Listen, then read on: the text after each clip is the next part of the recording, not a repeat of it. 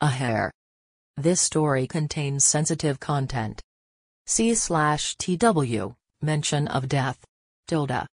It's peculiar, isn't it?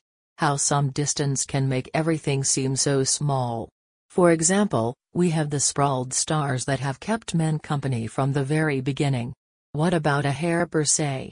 They might not seem so interesting, especially in comparison to other incredible beings such as eagles, dolphins, and elephants, but maybe after this story, you might have something to say. Just take a second, closer glance, and tell me if you maintain the same stance. Our story begins in a loud, silent night where footsteps could be heard. In our setting, there are two night skies that can be observed, the infinite curtain of the earth and the sleeping kingdom of Great Britain. A hare climbs upon a hill that oversees this all. This hare just bore a gift from within, a litter of critters, or better yet, a litter of leverets, a word I assume you've never met. Although hares are known to have a good memory, our hare has a silly anomaly. She raises her head up high, towards the top night sky, and sniffs the air of which she occupies. Then, she looks down south to the bottom night sky, a kingdom whose every crook and cranny is lit by a glass containing light.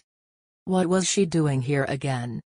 The hare has forgotten why she climbed the hill during this loud, silent night. Our story continues with a bird startled by the arrival of the hare. She flaps her angelic wings and takes flight to elsewhere. As she spots a new suitable haven, all the clocks of the sleeping kingdom strike 11. So begins the song of our loud, silent night. The bird lands on her new tree and starts to sing the beaded night away. On the branch of which she newly perches, a leaf detaches from where it stays.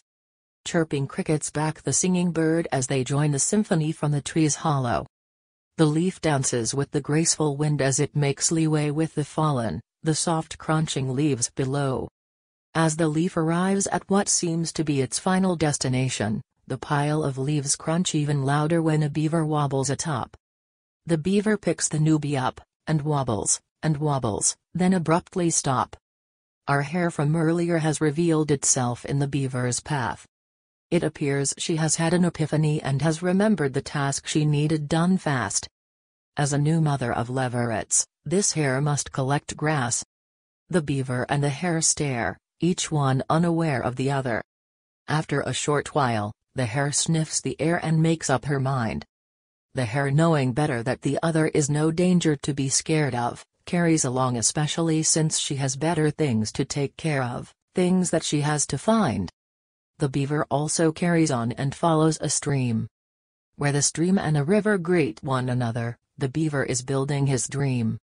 With his mighty tail, he pats the newbie leaf on the dam he has amassed where it will serve its new purpose, to be there until it lasts. Our story continues in the sleeping kingdom of Great Britain, where we will follow the following men. A man has enjoyed a feast of red meat with his royal court. Another man has enjoyed a loaf of bread with his child and commoner consort. A poor man, alone, battles hunger with slumber. The first man then sleeps in his king bed.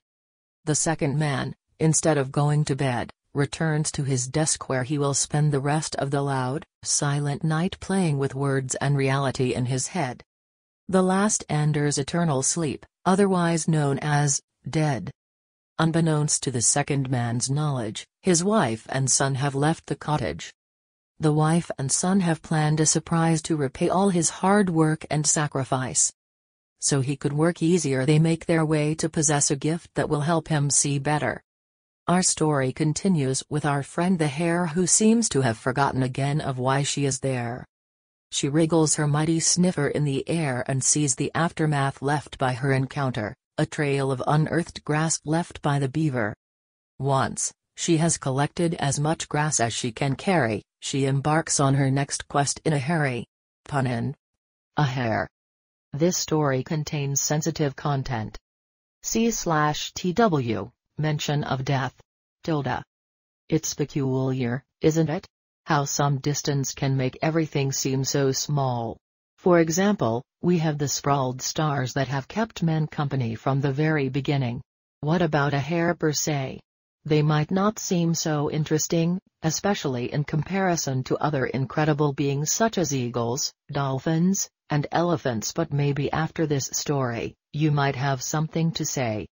Just take a second, closer glance, and tell me if you maintain the same stance. Our story begins in a loud, silent night where footsteps could be heard. In our setting, there are two night skies that can be observed, the infinite curtain of the earth and the sleeping kingdom of Great Britain. A hare climbs upon a hill that oversees this all. This hare just bore a gift from within, a litter of critters, or better yet, a litter of leverets, a word I assume you've never met. Although hares are known to have a good memory, our hare has a silly anomaly. She raises her head up high, towards the top night sky, and sniffs the air of which she occupies. Then, she looks down south to the bottom night sky, a kingdom whose every crook and cranny is lit by a glass containing light. What was she doing here again?